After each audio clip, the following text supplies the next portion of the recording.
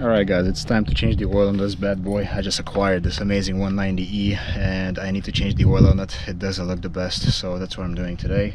Jack this side up nicely and we're gonna go ahead and drain this oil right now.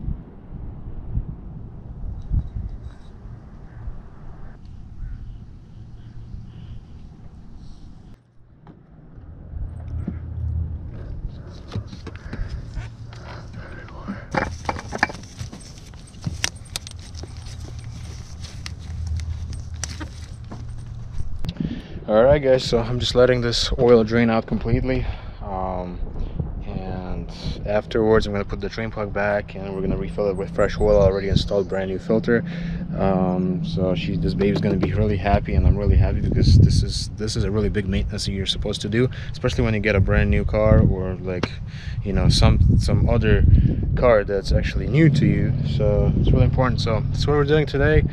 190E guys, and yes, these headlights are going to be getting replaced. I don't like these bezels, somebody painted them, so it's going to be all getting replaced, guys.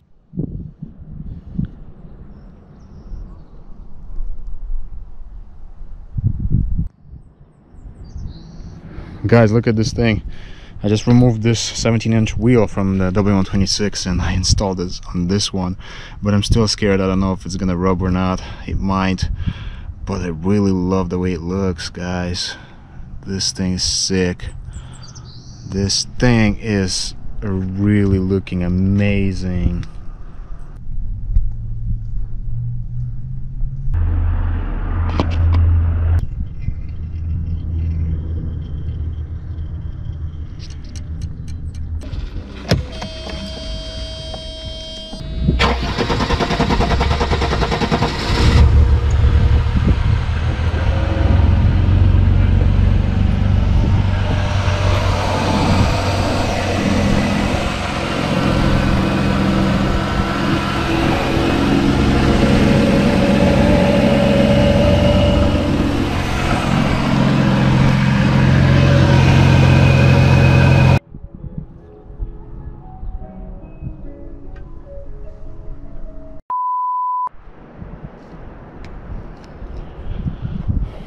Upon working on this car, I also discovered that these strut mount bolts were loose. You can see I already tightened the other side.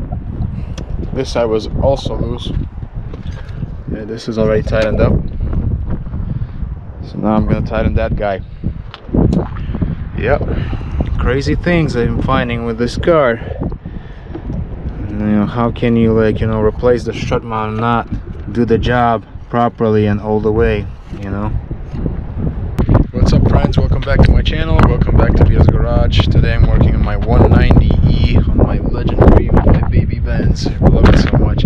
So I'm basically doing a lot of different repairs that, you know, got accumulated because of previous owners, because they didn't take care of the car that well.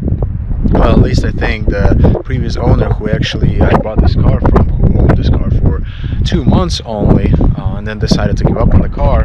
So that's why I'm taking over, and I'm gonna be fixing everything to ideal and perfect level, unlike him, who actually gave up on the car. So in this video we're gonna actually go ahead and work on the replacement of that window regulator on the side.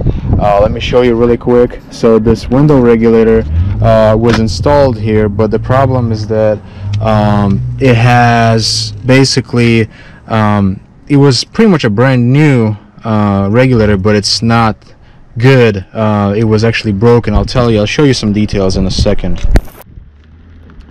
Alright guys, so here I have the old regulator that was installed. I actually took it off and it was all tangled up. As you can see, the cable is all bent and stuff, and it's not looking the best. So I'm going to be replacing this with a good one.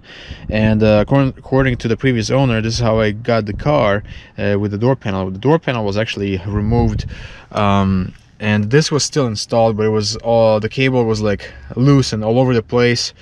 And I did try to fix it, but I still don't like the way this cable is bent, so I'm going to be replacing it with a brand new one, another unit. Yeah, apparently the guy said that you know, I think he installed it and something happened. I guess he tried to fix it again, it didn't work, blah blah blah, whatever. Oh, and he told me that these window tracks apparently are dry, and that's why this cable like came loose or something, or couldn't like work properly, whatever. So yeah, I'm not too sure about that, but I guess we will see. We're gonna go ahead and replace it with a brand new one out of the box.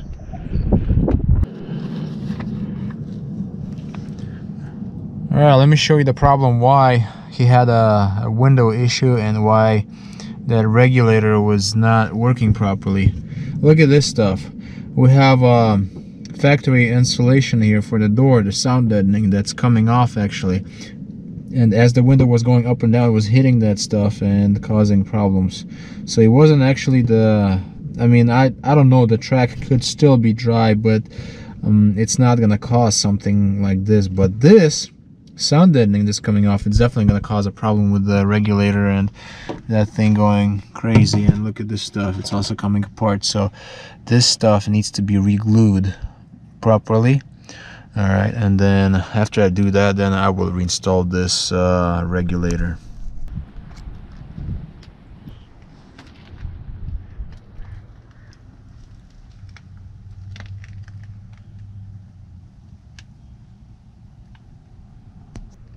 Alright guys, I just finished installing a brand new window regulator on this door, because the old one, which was actually replaced with a new unit, was messed up. And according to the owner, something happened to it, but I figured out a problem, why exactly that old new window regulator wasn't working properly, why the cable was getting loose and all tangled up. I'll show you in a second. And he also thought that the window tracks are probably like too dry up, that's why it was causing issues on this side. So I already replaced this thing, it's brand new. And as you guys saw in the previous clip, it had an insulation that was actually popped out, and what I did is I just re-glued it back on, and right now it's not interfering with anything, with the window movement or nothing at all. So let me show you in a second. And yeah, I'm almost done with this door. I'm about to put this panel back on. Alright, so here's our new regulator. Okay, before I installed it, I actually put a lot of grease everywhere on the cable itself, and inside the motor and a rotating assembly and all that stuff. So that's all brand new, and as you can see, I really like lubricating all this area right here. And also besides that, what I did is I had this door stop removed. Okay, it's all lubricated right now, but the reason why I removed it is because I wanted to lubricate that thing. I actually wanted to make sure that it's moving nice, because when I removed this regulator, it was actually not a regulator, but when I removed this door stop, it was actually really dry and there was pretty much no grease. So I cleaned everything up and I reapplied new grease and then reinstalled everything back.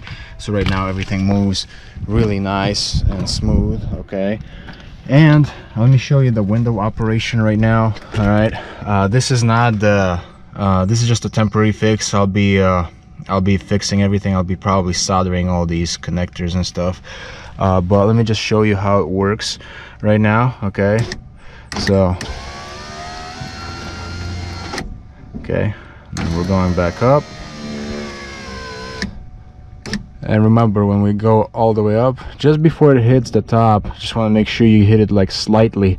Otherwise, if you keep the button pressed, you guys already know, this thing is gonna go all the way up, and it's gonna actually start bending the regulator. So you have to remember with these old Benzes, actually even with new cars, same thing. You have to actually watch out for that. So right before you close it, you stop, and then you just give it a little bit like that. There you go.